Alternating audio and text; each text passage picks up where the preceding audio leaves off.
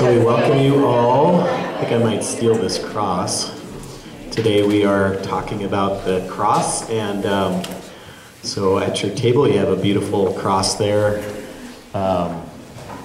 Really fits the season that we're in, the season of Lent, which we just started a week ago. And so why don't we bow our heads and we'll place ourselves in the presence of Christ. Lord Jesus, we thank you for the gift of your holy cross. And we thank you especially for the suffering that you went through for our sake. Help us to continue to understand and to appreciate your cross as we also carry our cross. And bless our talk tonight and our sharing as we pray together, Our Father, who art in heaven, hallowed be thy name. Thy kingdom come, thy will be done, on earth as it is in heaven. Give us this day our daily bread, and forgive us our trespasses, as we forgive those who trespass against us. And lead us not into temptation, but deliver us from evil. Father, Son, Holy Spirit. So I sound like I'm going through puberty, but that happened a while ago. I just have a cold. So hopefully you can make out what I'm saying. I tell this story because it's a really good one, and it'll kind of fit to what we're going to talk about. But there's a story of a man who he was really frustrated with his cross. So I think that hopefully at some point in your life, first you're aware that you have a cross, if you're not already. But he really didn't like the cross he had. And so he went to Christ. I don't know if this is like in a dream or in a vision. And he said to Jesus, you know, I want a different cross. I told this story to my mom when I was in the seminary, and at that time, they were having some crosses in their life, as you can imagine, when you have 12 kids and 38 grandkids, you know. I mean, there's one or two things that happen. So anyway, I was telling her this story one night, and she really appreciated it, but I said, so the story goes, this man goes to Christ and says, you know, I want a different cross. And Jesus says, okay. So he takes him into a room and he shows him a room full of crosses. So we have the cross back there. There's a cross over here, and they're different sizes. I have one in my hand. Maybe you're wearing one. I don't know. There's probably crosses throughout this room. And some are shiny, right? And some are kind of smooth. Some are rougher. Some are heavy. And that was the case with this man. He made his way through this room of crosses. And so he'd see one and be like, that's no way, that's huge. I'm not taking that cross. And then he'd see a tiny one and say, well, I mean, I could do better than that. Anyway, he made his way thousands of crosses. He finally found one, brought it back to Christ, and he said, okay, I think this is the one for me. And Jesus said, that's the one you came in with.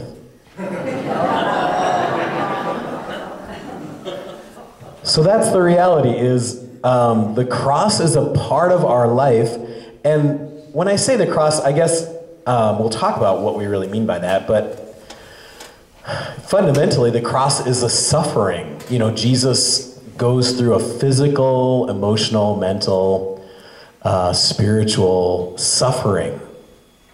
And so when we use that, you know, take up your cross, usually we're not talking about like, you know, take up a sunshiny day by the pool with a pina colada, right? We're talking about, you know, whatever. I'm sick, or, you know, my family's having troubles, or we're having financial problems, or whatever. You know, we're talking about some share in suffering.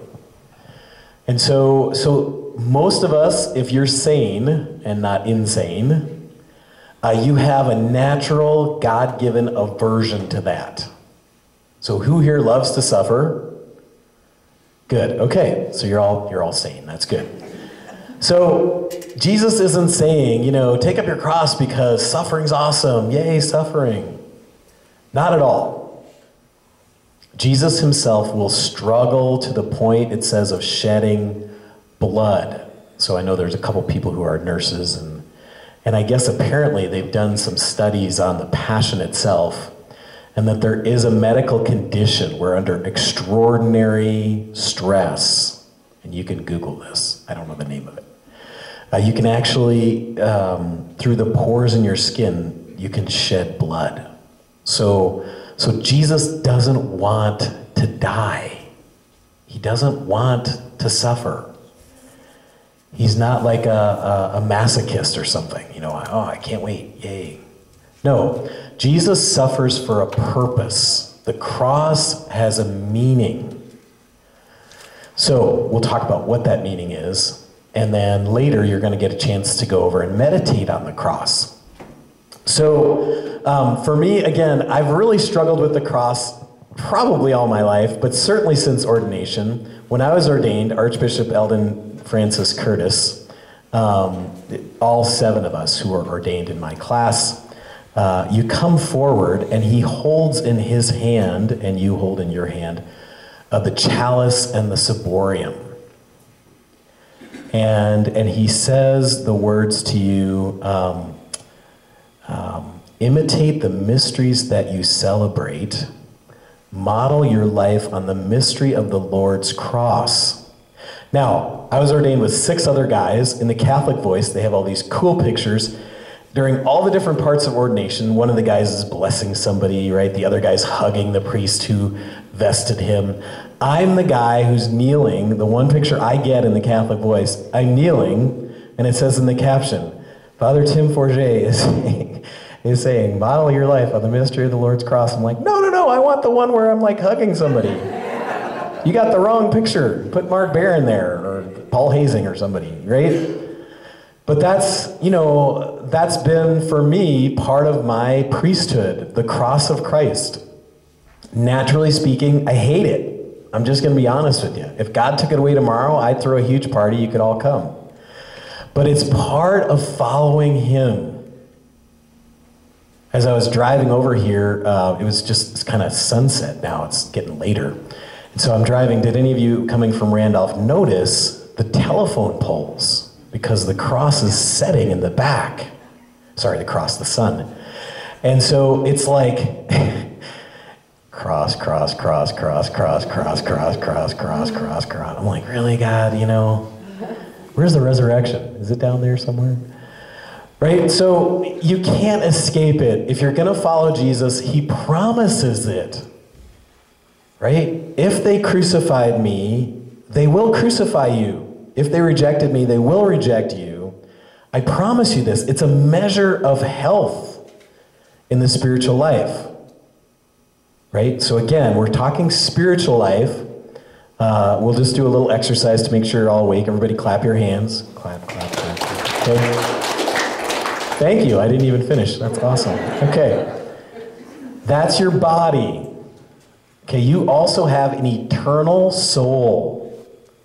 Right? Each one of you has an eternal soul that will live forever. So that soul, right, is precious. Your soul will live forever. And that soul has a life. And that life has to be guarded and nurtured to grow. To grow. So, if you want to get stronger, who here played football? And back in your glory days, okay? When your coach wanted you to get stronger, what did he do? He sent you to the weight room. Exactly. And he said, lift as little weight as you can get away with and not look wimpy. Okay? No. Right? You did resistance training.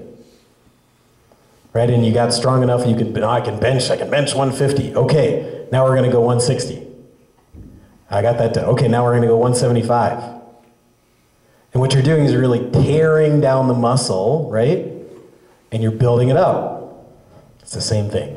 The spiritual life is an active, growing life.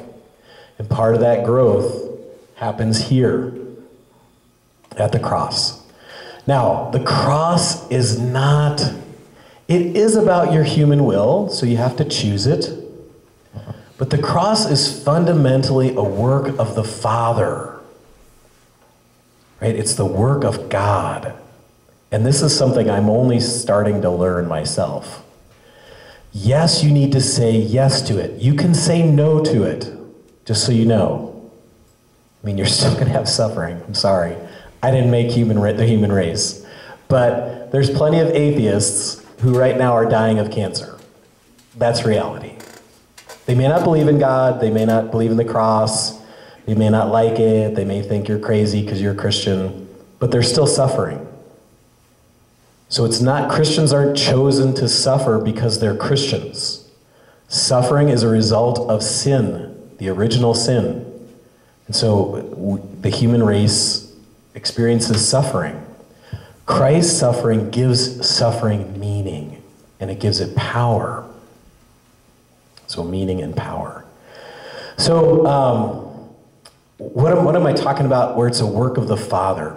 I think there's many things, and now as we get into farming season and pumping season and everything other season, planting and gardening season and running season and whatever season, right? Part of that is your initiative. Are you going to get out and run or walk or farm or whatever you do? And you can always say no and do nothing, I guess. You know, especially if Bernie gets elected. I don't know, maybe. Anyway. No, I don't want to do anything, and you'll still get paid. Okay. So, but, you know, we find fulfillment in this. We want to do some work, to contribute something. So part of us are used to, if I want to do something, I need to initiate my will. But in the case of the cross, what gives the cross power is the love of God. Right? So Jesus isn't just like a super tough dude. Right? He's not a get-her-done Christian. Jesus is in love with his Father. He's passionately in love with the Father. And his desire to take up the cross is only because he knows it is the will of the Father.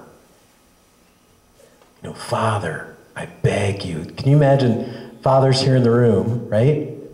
Your son is coming to you and begging you, please, Father, let this pass. Take this away. Who wouldn't do that? And then you get to the question, you know, Father Tim, is God mean? You know, I actually was sitting yesterday with a woman who lost her 26-year-old daughter to cancer. And she asked me that. Why didn't God take somebody who's 90 and wants to die? You know, why? I think that will be the question that someday God will help her understand in his love. But it's not a mathematical equation. It would be a disservice to try to do that. Never do that to somebody. A plus B equals your death of your daughter. There is no rationality to it. All you can do is say, you know, Christ is with you. Christ loves you. God, one day God will help you understand this. It's a mystery. Suffering is a mystery. But Christ gives it power and meaning when he suffers, because he's never done anything wrong. I mean, it's so hard for us to wrap our head around that. Who is this Jesus person? Who is he? He's God. So the one person who could avoid every kind of suffering, because he deserves nothing. Nothing but good stuff. Nothing but honor and praise and sunshiny days. He deserves everything. He's never done any sin. Never. And yet he chooses the cross. And I think because he wants to become fully one of us. But also it's the way in which we're going to be set free. It's the Father's plan. And so this is really what we're celebrating, is we're celebrating love. Have you ever thought about that as you're doing the stations? You know, we adore you, O Christ, we praise you. And on the holy cross, you redeem the world. This is a love story. The love of the Father, the love of the Son, to desire to do the Father's will. So, in the stations, you know, as you go through them tonight, and maybe for those of you who are not Catholic, it might be the first time, the stations are the things on the wall. and they're not here, but in the church, in every Catholic church, there's these little placards. Sometimes they're wood and metal, and they're mostly in Scripture. There's about 4 that aren't, that are more tradition. But they're mostly the Scriptures surrounding the passion of Jesus and what happened to him. And they're a chance for us to meditate on his suffering. And I say that because it's super crucial that at some point in your journey, you meditate on his suffering. You know, if I asked you all, take like 5 minutes and write on a piece of paper your cross, you would take 15. You know, because we all know our cross. But here's the problem with the cross. You know, if my cross is right here, can I see you? Nope, not very good. So am I aware of your cross? No. Not very well. And sometimes I've been guilty of this, right? Oh, I know my cross well, but I don't know your cross, and I don't know his cross. When we meditate on him, there's tremendous power. Meditating on his words. What is he saying? What is he doing? Why is he doing that? That's the stuff of prayer. You know, what was it like when he fell on the ground and he's down on the ground? You know, what is he thinking about? Is he recognizing the fact that we fall? Does he feel that? When Veronica wipes his face, what's that like? Is it she who receives? I would guess yes. I mean, she's the one who receives in that interchange, which is oftentimes the reality of the cross that I've experienced as a priest. Just in the last 48 hours, you know, to be with people who are dying, be with people who are grieving, to be with people who are sick, and to come bringing Christ in some small way, to pray, you know, to try to speak with them, to support them. And I found this in the seminary. We had to go out to the nursing home once a week.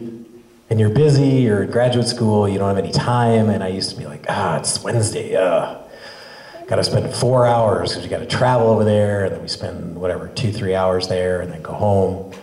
I always received far more than I gave, far more. I always left feeling I had been blessed.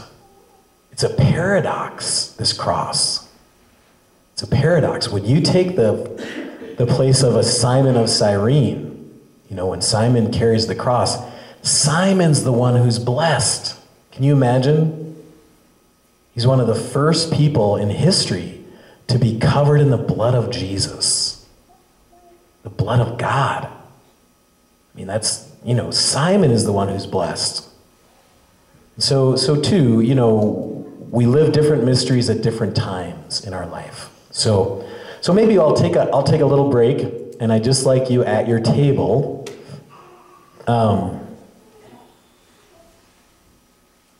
Yeah, maybe just when you pray the stations, do you have a favorite station and why? Maybe we'll just start, because that's pretty, you know, everybody must say, like, oh, I like the one with Veronica, or I like the one with Simon. So maybe just take a second at your table, think about what is your favorite station, or maybe the station you're meditating on now, and a little bit about why. Why do you find fruit there? So we'll take a few minutes.